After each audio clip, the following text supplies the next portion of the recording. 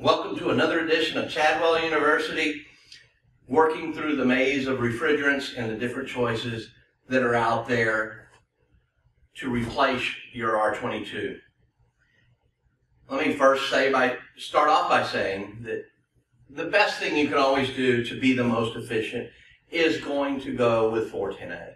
R-421A is going to be more efficient than R-22, but again, that's new equipment and new installs. So I do understand that there will be a financial burden to change units out just simply because you're low on refrigerant. So we do need to have a replacement refrigerant in our toolbox. And with so many choices, the constant question I always get is, which one is the best?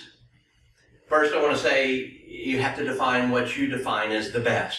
Is it efficiency? Is it ease of use? Is it all around? To me, each one of the different refrigerants that are out there has a very unique place in the market, and each one would fulfill and be the best in different applications. But for the multifamily housing industry and where we need to be, we need to eventually get to R-421A. But in the interim, we need a fast alternative that we can put into our systems without a lot of oil changes and retrofitting. So we need a refrigerant that we can drop in, if you will.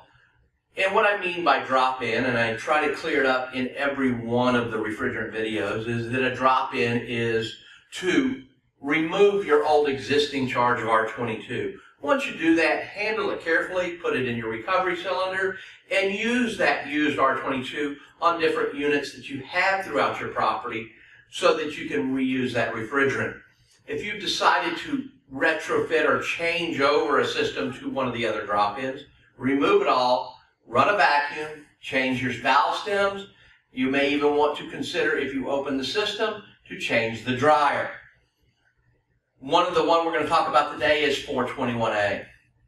R-421A, I really, out of all of them, and depending on my situation, I would probably go with R-421A over all of them. And the reason is because of the ease of use. R-421A is only a two-part mixture. It's a binary blend, and it has a fractionation value, as I discussed with you before on the other ones, we're all very high, but with R-421A, the fractionation value is very small. It's only 0.3 of a degree. So we don't even have thermometers that will really measure that type of temperature. And not only that, the pressure-temperature relationship to achieve that 40-degree evaporator is exactly the same as R-22. No difference, no discernible difference that you would be able to read on your gauge. So basically what I'm saying is, if you were the technician and I painted this jug and it is green and wrote R-22 in it, you probably would not be able to tell the difference. The main thing about the R-421A that really leads me to that, if we're following the appropriate changeover procedures and we're changing those Schrader valves, we shouldn't have leaks. But if a leak does occur because the fractionation value is 0.3, and the 0.3 with R-410A as well, what that means is that can be ignored for service practices, and to say that if I get a leak in a system and it leaks out half of its charge, the fractionation value is so low, I can now just top that back off and not have to worry about if the refrigerant fractionated, it's going to stay at the same capacity as it was before. But because it is a blend, and it is not a true azeotrope, it can't be completely ignored. So when you introduce this refrigerant into the system, it's also done as a liquid. Because it does have that 0.3 fractionation value, we are going to introduce this refrigerant. And again, we don't have a dew point and bubble point charging for this. We can look on here and see 40 degrees for R-421A is 68.72. If I looked at an R-22 scale, it would be 68.71. You could not measure that hundredths of a tenth of a percent of difference in pressure reading. So, for all intents and purposes, I'm going to be doing I don't have a lot of training I have to do with a technician. I can give him this and go. But we have to ask ourselves, all the other major manufacturers have produced refrigerants that are heavy fractionating, and for the most part, the drop-in replacements that don't require an oil change all have some sort of R600, your isobutanes and isopropanes in them. This one does not. And why they put that R600 in there is for the municipality of the refrigerant to hold the oil. So when you use this refrigerant, it would benefit greatly if you did an oil change. But it doesn't require it, because what the manufacturer has also put in with their two-part mixture is they have put in oil to help with that return. So when you charge this up and you send the refrigerant and you weigh the charge into the system, you're also sending some additional oil to help with oil return back to the compressor. Now, with that said, you're going to have times where you have long runs. And the addition of POE oils, and some of the other ones also mention it, that if you have some oil flooding in the evaporator, the addition of a POE oil will benefit the system. A lot of times the biggest question is, how much do I add? You know, I would tell you that with 421A, from the very beginning, whether it was a long run or not, I would add POE oil to the system. When we charge that in, I mentioned in a previous video that we want to make sure we do it as a liquid, but when we go to top it off, if you will, or adjust the charge, we want to do that through the vapor side of the system while it's running so that we can get a pretty good eye on the charge.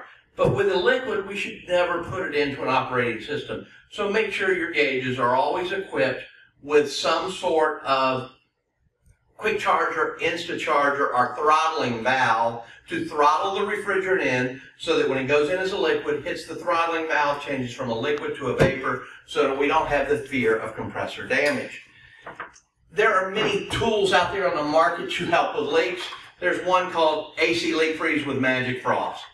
And the reason it's not so much that I'm trying to do a commercial for this is that, yes, the product's good, and yes, it does work in certain applications, but what I like about this product is the tool that it comes with. Now, after I've used this, and this one happens to be for a refrigerator, it comes with a little device that I put onto the service valve position. Now save this syringe so that way when you buy a jug or a can of POE oil to add when you're doing any one of the retrofits, now we can pull and suck the POE oil up in here. We've got a way to measure it. We can put 4 ounces of POE oil in, inject it into the system so that we're adding that oil back to the system for oil return. Again, for the most part, most of these will work fine. But after you monitor them, you may find certain situations where we do have oil flooding in the evaporator, and that addition of POE oils will help with that return. But out of all of them work. All of them are not going to be as efficient as R22. All of them are going to have some little loss of efficiency and capacity. And again, I want to really strongly encourage or nudge you in that if you have a unit that is operating on R22, that is already struggling with capacity and efficiency, that by going to any one of the replacement refrigerants for R22, you're not going to get it any better. As a matter of fact, you're probably going to make it worse. And the resident is going to be even more unhappy or scream longer and louder during those summer days when the unit cannot keep up.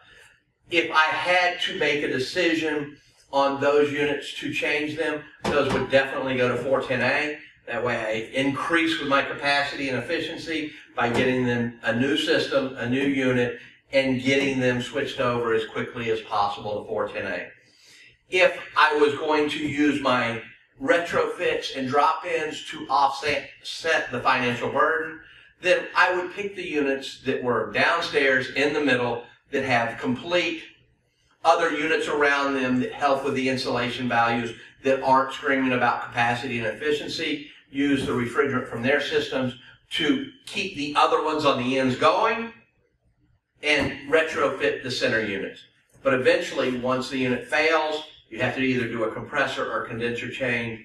Then the changeover should be over to 410A. It's going to be less costly at that point because that system comes with its own refrigerant and you don't have to add to it. If I change a compressor, I have to look at 5 pounds of R-22 at $800 a jug. You do the math. There's really no financial savings by changing a compressor and staying with R-22 on that system.